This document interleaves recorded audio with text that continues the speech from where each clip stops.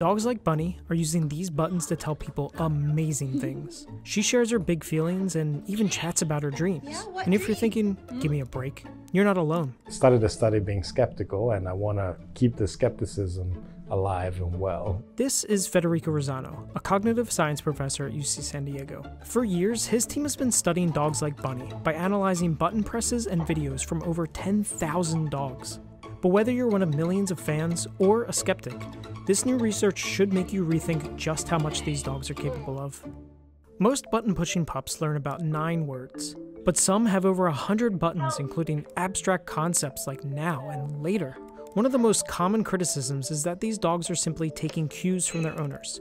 Like if an owner pushes the button outside and naturally points to the door. If the dog goes to the door, are they responding to the button or the point?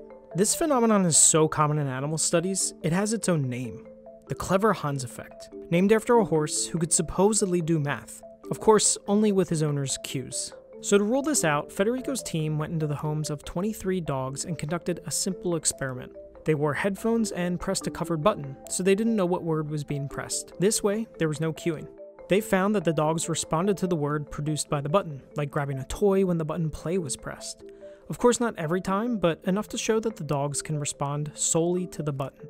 For Federico, this ruled out the clever Hans effect in his data. For their next study, and this is the big one, Federico's team analyzed multi-sequence button presses from 152 dogs. These dogs initiated the majority of these interactions, suggesting it's a useful tool for them. The majority were using them intentionally, like pushing want outside or want treat.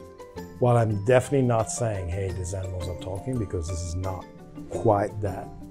There's no doubt in my mind that these animals are communicating. This research is a huge deal because if dogs are capable of communicating this much already, what do you think they'll say next? Oh.